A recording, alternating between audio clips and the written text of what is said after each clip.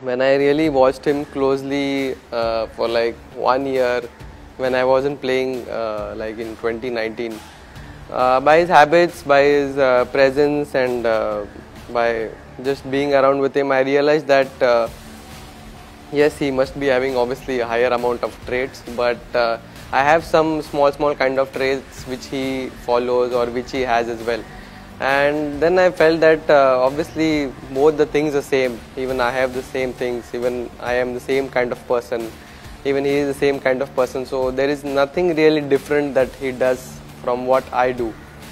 Trying to be as matured as he is at times, and trying to be as calm and composed and very fun, relaxing guy as I am at his time as well. So I think that was a great learning curve.